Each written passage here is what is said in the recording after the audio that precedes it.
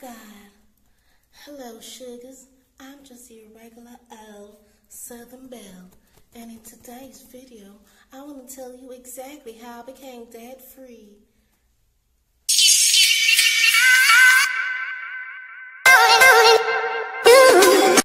Hello, beautiful people. Welcome back to my channel. I'm Nella for those of you who don't know. And in today's video, I'll be telling you guys exactly how I paid off my car loan in just 3 years. Now, if you're interested in how I became debt-free, then keep on watching the video. And if you're new here and you're interested in travel, lifestyle, a little bit of beauty, and finding out how it is and what it is like to be a doctor in Jamaica, then just hit the like button, subscribe to the channel, and keep on watching. Alright guys, let's get into the video. Let's go. Let's go. Alright, so a little backstory. I bought my car in 2017 and it was a 2015 Honda Civic, because we don't buy anything exactly new, because as soon as you drive that car off the lot, it devalues. So, you know, I went for a little bit of an older car that was still new enough. So I got the 2015 Honda Civic and it was being sold for $2.55 million from the car lot. That's the car market that I bought it from. And at the time, I had wanted to save up for a car, because what had happened was I had a car before which was bought for me when I was in university, and that car was a 10-year-old car, hand-me-down, that my parents got, and it lasted me through university. And then on the last day of my exams, the final days, my car shut down on my way home. On my way home, I was left for road. So I was without a car, and up until then, when I was in internship, I was sharing the car. I was borrowing my father's car. And then, you know, now that I had been able to save up a little, I just decided, okay, it's time to get my own wheels, you know, vroom, vroom, go stunting. Because, you know, one thing about sharing a car, and, you know, it is a blessing that I was able to share a car. But one thing about sharing a car is that, you know, you have to factor in other people's schedule. And I had to pick up my sisters, and I wanted to have a little bit more freedom on the reins. So I said, okay. And on top of that, someone ran into my father's car and wrote, like, smash it in. If I can find those pictures, I'll put in those pictures.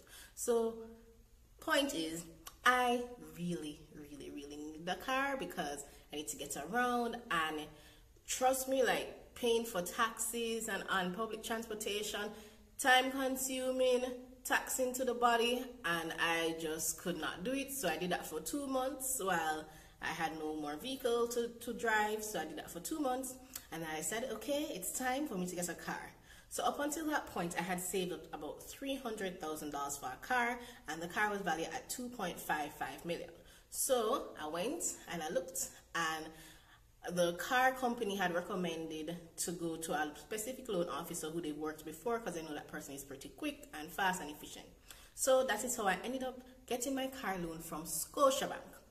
I already had a Scotia account, and Scotia lent me the money. Now, one thing you should know about getting a car and with a lot of debt and getting any kind of loan is that there tend to be loan fees. So even though I was borrowing $2.25 million because I had $300,000 out of pocket from Scotia, it ended up that I ended up borrowing around $2.4 million roughly from Scotia in total, or I had, because of how the fees that were added in and padding on. So my car loan was to last for 5 years at a rate 0.99%, call it 10% interest rate over the 5 years. So me's a girl who don't like old people. So I was like, this cannot work. I need to pay this off quicker, because me don't like to own people. Now, the thing you should understand is that not all debt is bad debt. And especially if you're able to manage your debt and, you know, pay it off in a steady manner, then debt can actually help to build up the credit, because in a lot of our systems nowadays, we need a credit history when you're trying to get loans, when you're trying to, you know, buy a home. All of that is factored in. So not all debt is bad debt. So you have to have that mindset, you know. I don't like to own people, but as I've gotten older, I've kind of realized that I'm not telling you guys to go into debt, but I'm not telling you guys to be irresponsible in your spending or to go into debt, but you should understand that getting manageable debt and debt that you know that you can pay off is something that helps to build your credit credit history, so that when you are choosing to make bigger purchases in life, then you have something that can help to alleviate. Now, the car loan was my first sign of debt. I was fortunate enough that my parents took on all the burden of my education through medical school, so I did not have student loan debt. So my car loan was my first little piece of debt for say, Nella is a big woman now. Let her, learn to manage her finances.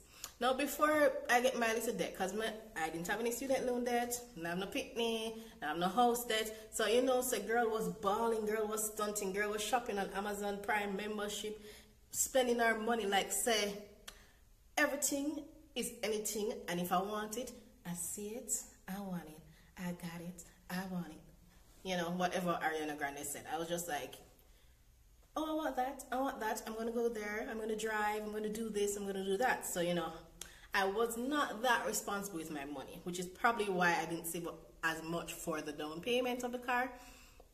But I got the car, now it's time to get serious. So the first thing that I did is that I asked questions. I went to the loan officer and I asked questions. I said, is there any kind of, penalties that would be assigned if I paid off the debt earlier? And she said no. The next thing I had asked for is, if I wanted to make additional payments, how do I do that? So they advised me that I would have to go into the bank physically, which is a taxing thing because you have to join the line. And then you have to tell them that you're trying to make a down payment or a loan payment on the premium, or the principal, I should say, on the principal value of the loan. Because if you just put it in the online or put it on the bank account, I don't know why, but there's no way online to make additional payments, and you can't make additional payments through the ATM either. You have to actually go into the bank and say that you want to make a down payment on the principal in order for the loan to get consolidated or to put additional payments on the loan. Right? So those are the first two things that I did. So I had to understand my debt, assess my debt, and to know where I'm starting from. Now, the monthly payment was $50,800 per month for my car loan. And when you just start paying debt, it does not go directly to the car loan. It goes back to the interest first before it goes towards any, and that is for any loan. When you're buying a home, when you're buying a car, the initial payments don't go towards paying off your debt. It goes towards paying the interest rate first so the bank can make their money before it actually goes on to paying for the item that you purchased or you borrowed the money for. So, as I tell you, the first thing I did was to understand my debt, understand how much I was getting it into, find out, what was my rate, and to find out how I could pay off my car loan debt.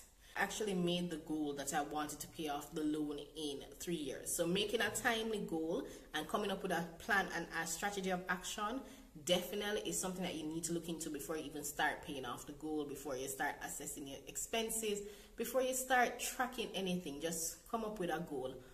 How much debt I have, how much I'm going to pay off, how much interest rate is, when I'm going to pay it off. Those are the first things you do when you're doing this debt repayment. So you list out all your debt them. I just had one, but if you have multiple, all of them. How much will open it? Put the interest rate, how much is the interest rate for each debt, and how I'm going to pay it off. Some people may use the different payment methods like the debt snowball, the debt avalanche, where the debt snowball, you pay off your smallest debt first and then that, you build up that. Or the debt avalanche, you pay off the debt with the highest interest rate. Whichever one you choose, you can choose to do that. But having a plan of action and knowing where you stand in terms of your finances is the best way to pay off debt. So that is where I started my plan of action. How much debt I had, how long and how quickly I was going to pay it off, and when I wanted to pay it off. So that's where I started. Then the next thing I did was that I needed to get my expenses, I need to get my money in check. I needed to know how much I was spending, what I was spending on. And girl, boy, person, place, thing, whatever, I was shocked.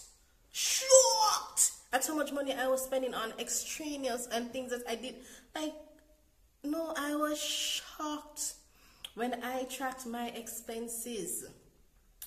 And I looked up and I added up how much I spent over the month. I was like, me? Really? Really? Is me spend so much money on things that don't important? No, trust me. And I still track my expenses to this day. This is my little notebook that I used to track my expenses. In here, I'll show you a page. And in here, you can see I put it's not very clear, but I'll probably put a picture up here. I put date. I put the category, which is whether it's food, transportation, clothing, personal spending, loan repayment. I put the amount of money that was spent, and I put allocation. So, you know, I spent, for example, I bought food. I spent $500, and that was spent at KFC buying something. So that is what the allocation area or category is, to find out where exactly was I spending my money. And let me tell you, I realized that I'm a girl who loves stationery, and up until the point I had spent over $15,000 on stationery, pen, paper, book, notebook. And I'm not even in school anymore. Girl, not studying for nothing at the time. At the time, I was not studying for nothing because I was like a SHO or... Yeah, I was at SHO because it was in March of 2017. I was at SHO. Girl was not studying for nothing. Girl was not doing exam. And I just... Up until that point, I had spent so much money on just stationery. I won't even get into how much money I spent on food. Whew. Girl. No, sorry. Eating out... Get that money, get that. That is what I was giving. That is what I was telling this food establishment. Just take my money, take my money, take my money. That is what was going on. I was shocked. I'm still shocked to this day. So, after I assessed what my debt was, tracked my spending, now I had to get into the nitty-gritty of it. And that was to create my budget. Now, my budget was supposed to be my guide as to how I would spend my money each month. And I cannot deviate from that because your girl is trying to pay off debt. Your girl is trying to be debt-free and balling. Now, I'm the type of person who I don't believe that debt payment should be so taxing that you can't enjoy life. So part of my debt, part of my budget had to include, you know, points and time and money for me to enjoy just a little spending money and just a little thing. I'm not one of those people who I'm going to be eating ramen noodles for the rest of my life and all of that. No, it is not that deep. Girl have to live life too. As you guys realize, I like to travel, I like to go out, I like to experience life. So, you know, I had to, you know, account for that. So I created in this book, this is my bullet journal. I have the month, and then each month I make my debt. I make my budget. So this is my budget. I don't think you guys can see. And how I would budget, put my budget is the first thing and the first payment, the categories that I would use. First thing was I'd put the category of what I was paying off. The next thing I'll do is the allocation on how I would allocate it. And then I'll do an expected amount, meaning that this is the amount I'm budgeting, and then I'll put actual, because sometimes you may go over, you may go under, so you want to know exactly how you're spending your money. The first category or the first thing I did was debt repayment, and that was the number one thing I focused on. I had debt repayment. I put loan. I put how much I was to pay monthly, which was a $50,800, and then that was towards car loan, right? Then the next category was for my fixed expenses, such as under fixed expenses, you'll put things like if you have any bills, you need to know how much you're spending on your bills, and you put a fixed expense, and that is a fixed recurrent expense, electricity, utilities, as well as I personally put as a fixed expense, because I believe in paying myself first. I put savings. So every month I had to put a specific amount of money in my savings account, no matter what. It is my fixed expense, and I have to do it every month. because I don't believe that you should just pay off debt without saving and without living life. The next fixed expense was gas, because if I'm buying a car, I need gas for the car, groceries, buying food to cook instead of eating out as much as I do. And those were my fixed expenses: bills, savings, transportation, gas, and food. And those were my needs, those were my must-haves, those are the things that I had to do every month, and I had to have the money to cover those expenses every single month. The next thing that I put was wants. Those are flexible expenses. Oh, another thing that was under my fixed expenses is health insurance, because I had to get my own, and I had to make sure that I had enough health insurance to cover my lifestyle, and to make sure, because even though I'm a doctor, we are exposed to patients who are at risk of getting sick, and I had to make sure that I had money to pay for that. So health insurance. Then I had wants or flexible expenses, and those are things where I put in, like, as I mentioned, I had to make sure that I budgeted for things like clothing, because even though I don't buy clothes every month, I try to put a little bit of money for clothing, because for my keeping myself dressed. I had personal care, so for me, getting my hair done, getting my nails done, and stuff like that, personal care, I put that in my budget. Getting my brows waxed, getting whatever is important to you, I put that under my personal care, because going out of debt don't mean say you must pop down. No, you have to still take care of yourself. So, but it's just that I'm going to try and keep those expenses as low as possible, so it is a flexible expense. The next thing that I put is for fun money. Fun money means is the money that I use to budget for my trips and for going out of town. So one thing that people don't know is that when I go on trips, when I go on vacation, when I go on things and make big purchases, I have often been saving for those things for months before. I don't necessarily go on trips all the time, and anytime that I have money left over, I just put it towards the trip. No, so those are the wants, and the wants are things that I want to do, but they're not necessary. So except for taking care of myself, but if at any point I wanted to, I didn't go out or I didn't spend any money on the clothes, then I'll just put that money away, right? So I made my budget, right? So you're with me. Assess my debt, track my spending, make my budget. And I tried to make my budget with a little bit of wiggle room, because, as I said, I wanted to not be so strict that I was not living life, because I don't know about people who everybody's all wait until you're 65 and all of that when you're retired. No, I want to live life as I am still paying off my debt. No, the biggest eye opener, as I mentioned before, was tracking my spending. And even though I had my budget came as a result of how I was tracking what I was spending and realizing that I was blowing a lot of money in a lot of areas. So the food part was a big area I was blowing money. So when I made my budget, I had to get my food down to a specific number, and anything over that money done, girl, I forgot starve, girl, I forgot eat dinners for the rest of the month, whatever it is, girl, I forgot starve, right? Girl would have to starve. I'm not even going to lie. So I had to, it taught me discipline, because I was going to, it's either going to starve, and if I blow my gas money, girl, I have to go foot it, take bus, hitch a ride, whatever it is, or I'm going to turn on my yard, which you should be doing during these corona times and not out there, right? Be responsible and don't do unnecessary going out. I mean, I'm not saying go out on a trip or two, but every night out on a braff, no, not needed. But anyways, so I realized that if I wasn't turn on your yard, next thing is to also get your utilities down. You don't need to be spending so much money. Look at where you're wasting money in utilities. Get energy saving bulb, get a phone plan, whatever. Try to get the most. I don't watch TV. I usually use the internet.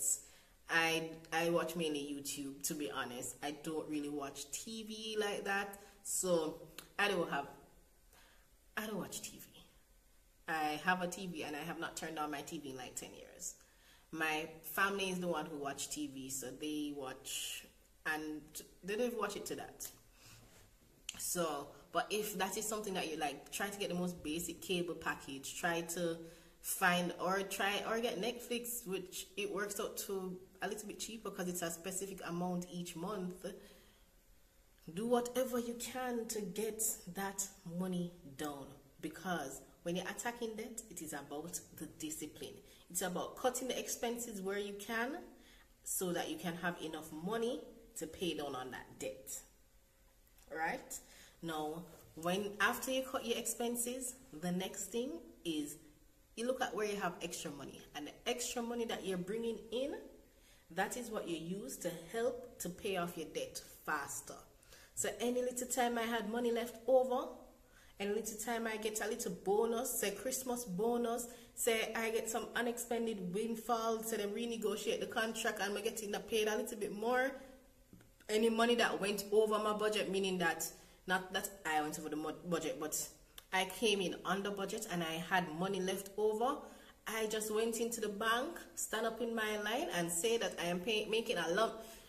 Good afternoon, ma'am. Good afternoon, sir. I'd like to make a lump sum payment on the principal of my car loan, and that is what I did to pay off my debt. So if it's $20,000 extra I put on the car loan, it will reflect faster than the amount that you are paying monthly, because as I mentioned before, the monthly amount, it go into interest first, and sometimes you look, if you go to a next way till you can find out how your money is going with the loan. What I did, you go up to the bank, right, and you ask them for a printout of your loan payments. And when you look at the loan payments and you realize how much of your money is not going towards the loan, and when you look and you check and you see how much your loan is not moving a month time, you realize, say, oh no, girl have to step up her game. So I put a principal down payment, and it don't have to be much. If it's 20,000 this month, 10,000 next month, 50,000 this month, 50,000 next month, any amount that I got that was extra, that was over, I put it towards my car loan. Right? And I did that. And then once you start doing that and you've built up enough, you'll start to see your loan dropping a lot quicker when you're doing the lump sum payments, because the lump sum payments are going directly to the loan. So if you owe $1 million and you put $20,000, you're going to see the money immediately jump down to $980,000 versus doing the $1 million and you're paying $20,000 through the loan, you might see it move to $2,000. That is a trick that a lot of people don't know. Right? So those are the things that I did so far. Once you start doing those lump sum payments, even if it is just a little bit, even if it's a lot, every mickle make a muckle. Remember that every mickle make a muckle, one cocoa full basket. And then when you start doing those debt and lump sum payments, you realize that your budget, your debt is just going down. And then after that, once the payments start go down to a certain level, you realize your initial payments, the payments that you make to the bank, then compound interest start work on your side, and your money start worth more, because you would have paid off the interest and your loan rate would have been going down, your interest rate would have been going, your loan would have been going down. So compound interest, every time you made that money, it will start moving the money quicker down. And that's what happened. At a certain point, I didn't have, or I wasn't making as much lump sum payments, but compound interest did start work on my side. Because before, when I was paying the $50,800, initially it was worth like $14,000 worth of my loan. But as I got closer to the end of my loan payment and I owed a certain amount, and it kept on going down because of all the lump sum payments, when I'm making my $50,800, it start worth $45,000 worth of my loan. So I just start seeing my loan drop a little bit quicker every time. So your debt payments start being worth more each time you pay, because you would have been so responsible and so disciplined doing the, your initial lump sum payments that even in times when you don't have the extra money because you have an unexpected expenses, like you may have your car insurance to pay, or you may have something else, another major expense, your car, you meet up in some sort of accident, any unexplained or unexpected expense comes up and you may not have the extra money to pay. Guess who has made that much of a down payment? That compound interest start helping out? This girl. And the compound interest started to increase the value of my debt payments, so my debt just started going down and down and down until I reached my last $50,000. And I was like, girl, hey. And I was like, yes, I made it. And I was like, oh yes, it is to the day to the month, I'm about to pay off my loan, and I had $50,000 left. When I went into the bank, I was like, I'd like to make a lump sum payment on my car loan. And they're like, do you want to close the account? I said, hallelujah, yes. And I found out that I had some equity built up. So some of the equity from the car loan, or I don't know what they call it in terms of a car loan, but basically the Scotia had money for me based on my car loan that I had built up. So I thought I would have to pay $50,000, but I ended up having to pay $35,000 because Scotia had owed me $15,000, and so we used that to cut down how much I had to pay out of pocket. So I only had to pay $35,000, so that was the extra $15,000 that your girl had. And then I closed the account, and now I am debt free. And that is how I paid off my car loan in 3 years. I started off by having a plan. I assessed and understood where I stood in terms of debt. I assessed how much money I was spending out of pocket to find out, where I was spending my money, what I was spending it on, and I also wanted to find out, where I could cut back on my expenses and cut back on items that I was spending way too much money on. Then I did lump sum payments on the car loan so I could make a bigger impact on the loan itself. And then after that, compound interest helped to pay off the loan, because then the value of the loan, or the value of the payments that I was making, started to make a bigger impact on the loan itself. And then I made my final payment, and in 3 years I paid off my car loan. Now, I hope you guys found this video helpful, and that you could pick up some tidbits as to how to pay off a loan, a car loan, but this can go for any loan in a specific amount of time. If you made it this far, thank you so much for watching. I appreciate your support. Don't forget to hit that like button, push the video with the YouTube algorithm. Comment below. Tell me if you are debt-free, if you're working to be debt-free, and how you have paid off any loans. And until next time, thanks for watching. Oh, and don't forget to subscribe. Hit that subscription button. Hey. All right, guys. I appreciate your support. Until next time. Peace.